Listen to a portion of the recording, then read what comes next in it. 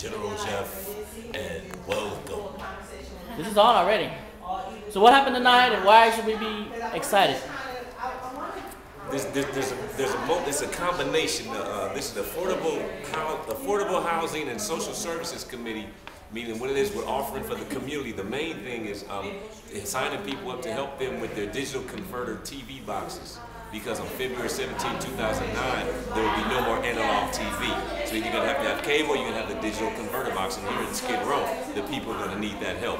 In addition to that, we also have an absolutely wonderful opera recital that's going to be happening at the Los Angeles Theater Center this Sunday at 8 p.m. And that's going to be a marvelous, a soprano soloist by the name of Lauren Smith. And so we're also providing Skid Row community free tickets, opportunity to come see a whole nother culture. Is this something that is unprecedented, or has this been done before? It's never been done before. It's unprecedented. And why has this not been done before? What is the whole reason behind that? I think there's not enough individuals with enough passion that really want to allow the Skid Row residents opportunity to experience culture, or to experience what the social service providers can actually do for them. We got like Skid Row Housing Trust is here, Skid Row Development Corporation is here, we got D-Link Downtown Los Angeles Neighborhood Council, and we got all these entities coming together to help the people. We've also got Issues and Solutions. You know, we've got a lot of individuals that are just really passionate about helping the community. I understand that part about Skid Row Housing Trust, because they always do stuff. You know, what I want to know about is the resident grassroots initiative that resulted in the Lauren Opera recital. Well, you know, that's Issues and Solutions, and it's a grassroots community activism group specifically catered to the needs of the Skid Row residents. And they just wanted to come up with the opportunity to combine cultures and also tie into Councilmember Jose Huizar's Bringing Back Broadway project. And, so this was an actual resident, Skid Row resident initiative that created this project. The project exactly. For the Lauren Soprano concert. Exactly. And even the converted box outreach too. Correct. And let the people know who else you are. You are General Jeff.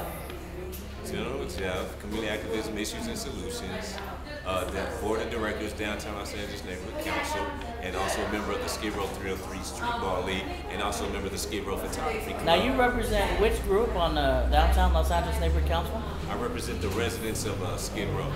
There you have it, folks. Initiative beating the stereotypes that just because we happen to be poor, brown, and black, that we don't enjoy opera. So how many tickets did y'all give away tonight? So far, we're in double figures. We have like several different people compiling various information. I know we've got upwards of 100 people that signed up for the digital converter boxes. And as far as the opera tickets, we have a tentative number right now, but I'll just tentatively say it's in double figures. And also, too, going back to Issues and Solutions, we talk about grassroots and community-based Skid Row residents that are creating energy and excitement for the community.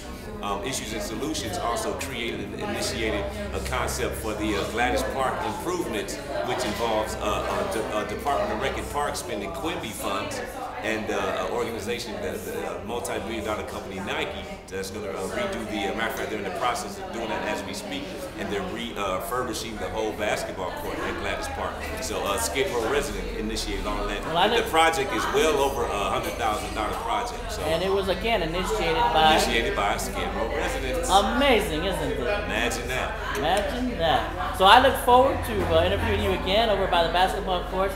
What day do you happen to believe that there'll be an inaugural ceremony and party for the resulting Nike tennis court? I mean, the basketball court. Yeah, I had a meeting with. I'm glad you asked. I had a meeting with Rec and Parks today, and I also had shared emails with various other members, and it looks like it'll be at the end of December 2008. So the court should be ready in about a week, but then they also want to add the bleachers and some other amenities as well, because they're not just only doing the basketball court, they're doing the chess tables. There's only 4, and they're going to remove those 4. They're actually going to bring 8, replace the 4 with 8 brand new ones, and in between each 2, they're going to have a big shade umbrella over each two tables, so that the folks, when they're out there playing chess, that they won't have to be in the hot sun or playing in the rain. So while they're out there celebrating the topping off of the Ritz-Carlton, Skid Row is also having its celebrations and Yes, major sir. celebrations. Major celebrations. Yes. All right. From opera to basketball, Nike. Okay, and everybody's else. on the move. All right, I look forward to. I'm already late to my rehearsal, Yes, sir. and I look forward to again. General Jeff, everybody.